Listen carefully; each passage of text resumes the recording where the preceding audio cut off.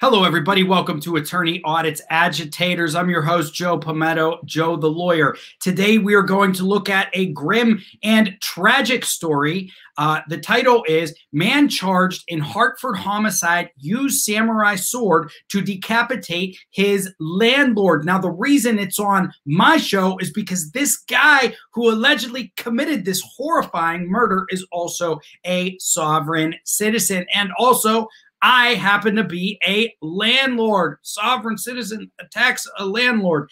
Terrible, terrible, terrible. I also have an interest in samurai swords. I must say, I lived in Japan, the land of the rising sun, for about 2.5 years. Check out my shirt. But I don't want to make light of this story. It's very sad, very grim story, but I did feel compelled to cover it on my show as we cover sovereign citizens. So before we dig in, you all know the drill, blah. Raise your cup, your glass in the air. Cheers with me. It tastes better when we sip together, the same time sip. Cheers. Delicious Coke. I'm changing it up for a change. Getting that real sugar. Also, remember everyone, I wrote a book on sovereign citizens. The book on sovereign citizens. Yeah, I wrote it. You can check it out. Link to it in the description below. You can buy it on Amazon, $9.99. Let's take a look at this rather distressing article. Okay. Warrant: Man charged in Hartford homicide used samurai sword to decapitate his landlord. There's an image there of the accused. Jerry Thompson is charged with murder in the slashing death of Victor King, a retired Travelers employee and champion bridge player. The man charged with using a samurai sword to decapitate his landlord inside an Asylum Avenue home this weekend refused to talk to police about the crime, claiming he is a sovereign citizen. That's what they do, right, folks? They don't talk. At his arraignment Tuesday in Superior Court in Hartford, Jerry David Thompson refused to say anything and was ordered held in lieu of $2 million bail. That's a lot of bond. He's likely not going anywhere. Thompson also refused to speak with a public defender and at this point is not represented by an attorney. Well, because we all know sovereign citizens believe attorneys are dedicated to the crown and the King of England, King George.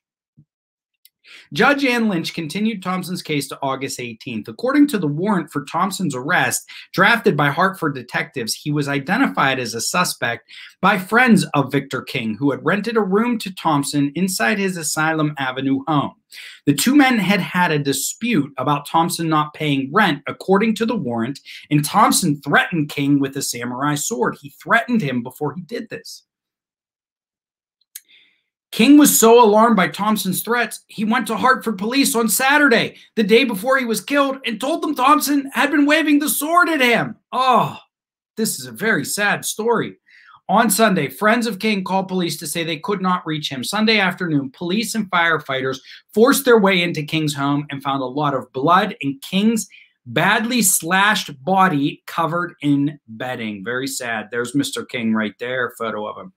Police began looking for Thompson to question him about the killing and found him and pulled him over in the North End. Back at police headquarters, detectives tried to talk to Thompson, but he would not say anything. At one point, he wrote on a piece of paper, "Paper in glove compartment in Jeep is all you need." In the glove compartment of the Jeep, police found paperwork suggesting Thompson viewed himself as a sovereign citizen, people who don't view themselves as subject to the law. He has previous convictions for assault and robbery. King was a retiree from Travelers and an accomplished bridge player. I must say, everyone, ladies and gentlemen, friends and family, this is a very sad story.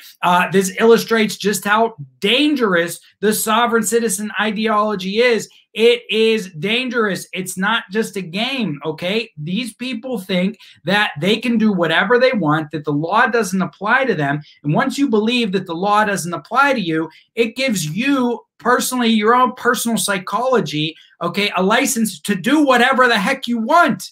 And it can result in some very, very sad and disturbing and tragic endings for this poor man who was killed by a samurai sword in this day and age. He made a complaint to the police, and the police didn't follow through. You know, it can be very difficult for the police to do things just based on threats. Regardless, something should have been done. I hope something was done. Samurai swords are no joke, everyone. If they're real and they are sharp, they are deadly. They are deadly. They are especially sharpened steel blades. Some say they were the most advanced type of sword ever created in the history of the world. The most advanced sword in the history of the world.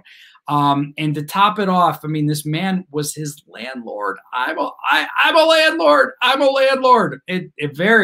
Just a tragic story. Whew. Wow.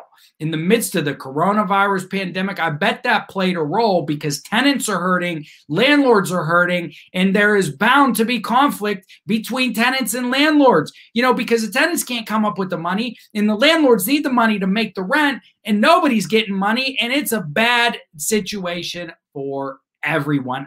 This story was wild. This highlights all the points that I've made about sovereign citizens, all the points I make about sovereign citizens in my book about how dangerous they can be. I should add this to the chapter that talks about the dangers sovereign citizens pose. So thank you for tuning into my channel. This is Joe Palmetto, Joe the Lawyer. The link for the article is down here. A link to my book is below. Sorry I haven't been making as many videos lately, everyone. I've just been so busy with my law practice. I can barely have the time and energy. I mean, I get done at my office and I'm just exhausted. But I'm back. I'm going to make videos. I love you all. Stick with me. I hope you learned something on this video. Not to say that you could enjoy this video, because it's just so tragic. May this poor gentleman rest in peace. Give me a like, a subscribe, and a share. Peace.